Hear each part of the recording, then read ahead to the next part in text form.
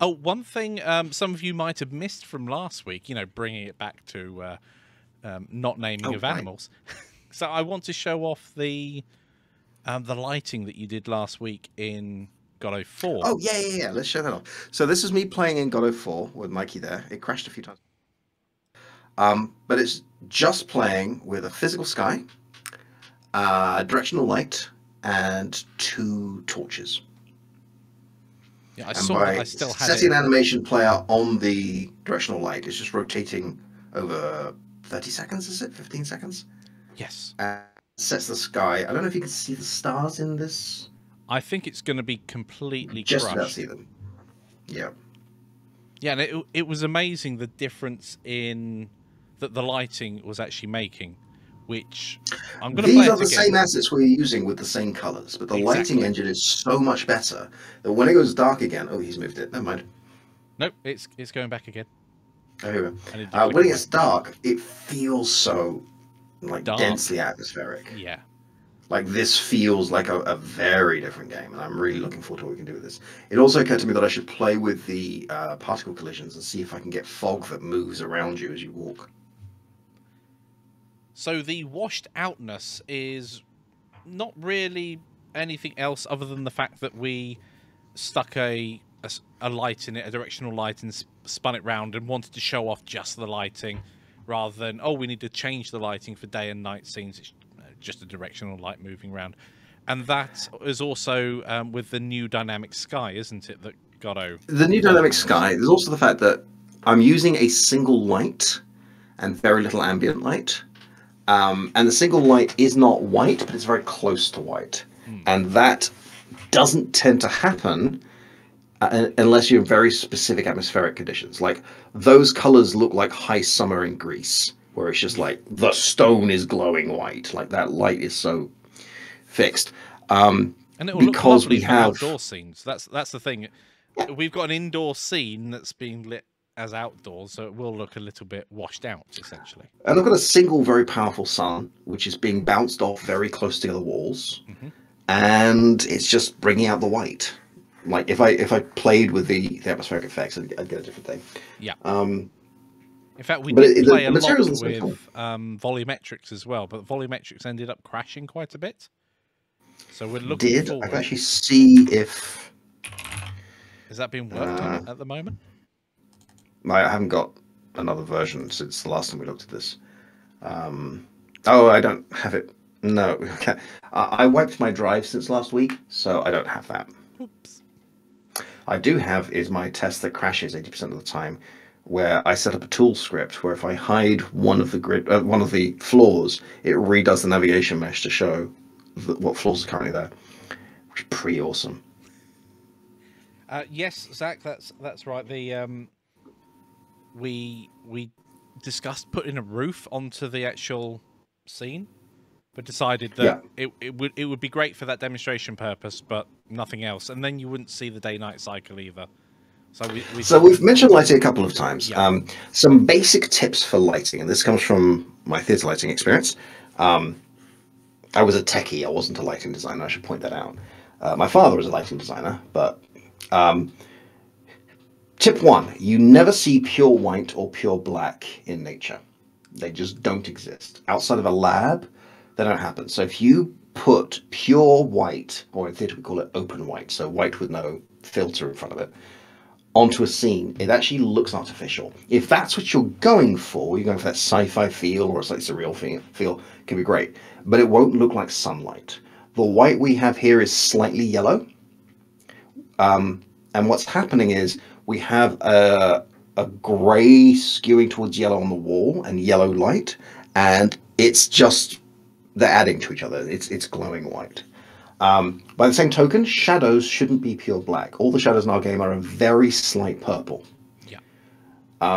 Because the same reason you don't see pure black. In order to get pure black shadows, you'd have to have pure white light, and no other light coming in from anywhere. Or just stare into the heart of a black hole Right. is another option. Which is also very disturbing. Actually, pure black is really weird to look at. Like I know people who've looked at lab created pure black materials, and like, ooh, that feels weird. Well, you don't get any shading on them because they do not reflect lights. And so there's I can't remember which YouTuber it was, but they painted an entire room with Vanta black. I think this is a trademark, like super black color.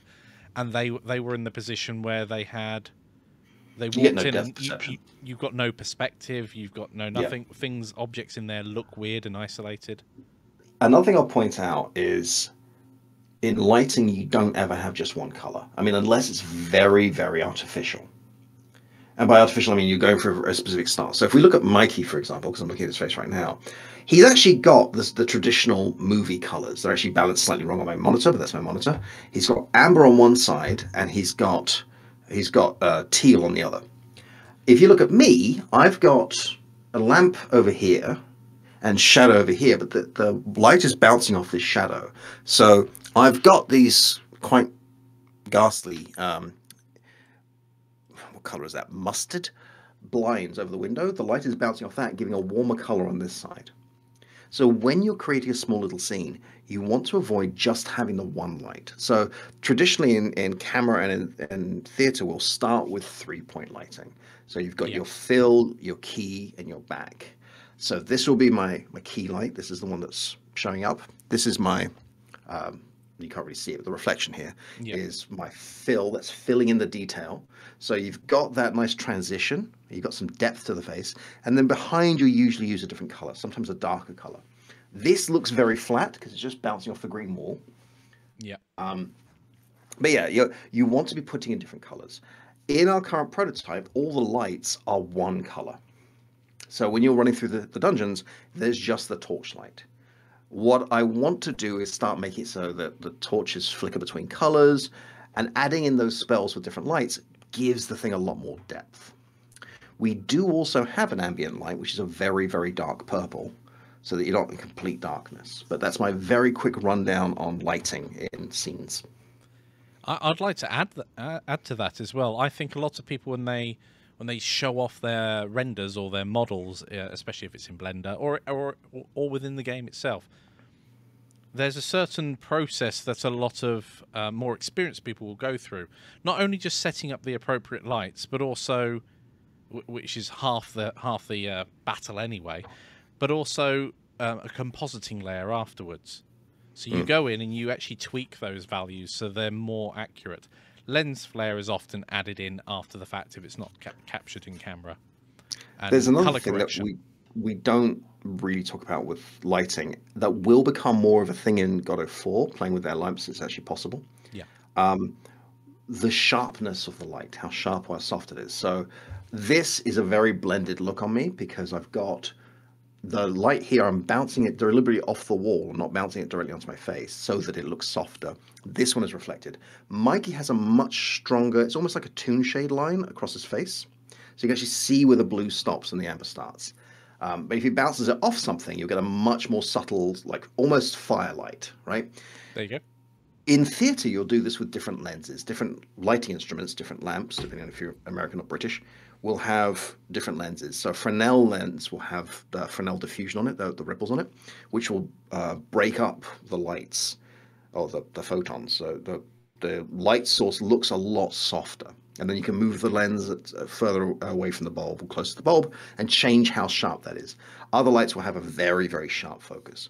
In God of 4, I don't think we can do this in God of 3 yet, but in God of 4, one of the things you can do is change the softness of the light. And that gives you all kinds of things you can play with.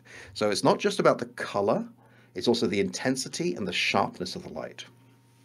Yes. In fact, this light here is bounced off the wall to try and blend it a little more. If I leave it as a direct light, in fact both of these, I end up with this weird effect where I have a border down the middle of my face, a rather thick border actually with the position of the lights, and it looks odd. I mean, it's certainly... It can be a very cool effect. It can I've seen be, it done very well. Yeah. And yeah, it's one of those things that's not right or wrong, but there are things that definitely work. Mm-hmm.